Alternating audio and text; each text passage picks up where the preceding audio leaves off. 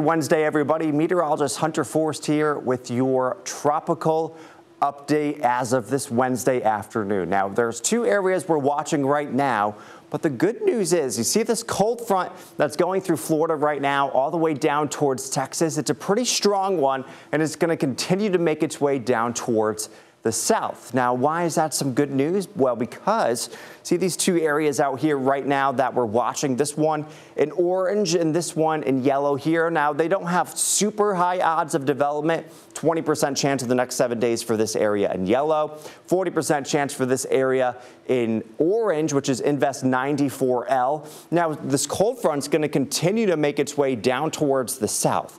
So if something was to develop through this area, it would help keep these storms suppressed down to the south. So that is some good news. A lot of the models are taking whatever this tries to form into and either taking it out to sea or down towards Florida, over towards the Yucatan Peninsula, and same with this area in yellow. Now, Invest 94L, those chances of development have continued to gone down the last couple of days. So that is some good news there. Earlier this week, it was up to about a 60% chance of development. Then yesterday and earlier today, it was down to a 50% chance. Now it's down to a 40. So that's some good news there. But if the next name was to develop, it would be Nadine. But the good news is it's really not looking like it's going to turn into much. And same with this area here. This area only has a 10% chance in 2 days, 20% chance in the next 7 days. And again, if this area was to develop, it's looking like it would stay around the Yucatan Peninsula, making its way into Mexico. So a lot of land interaction, wouldn't have much time to really develop into anything significant. So that is some good news there. And again, as we take a look at our 2024 Atlantic hurricane names, we're all the way down towards Milton. Now, the next name on the list would be Nadine.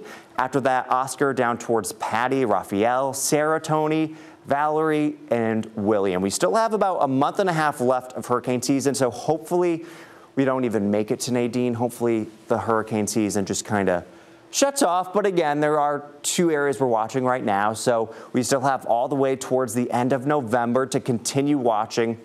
But here's the end of hurricane season right around here, just next to the December 1st area. You'll see we have just the activity just really continues to go down over the next couple of weeks. But again, we still have fairly warm waters out there in the Gulf of Mexico and the Caribbean.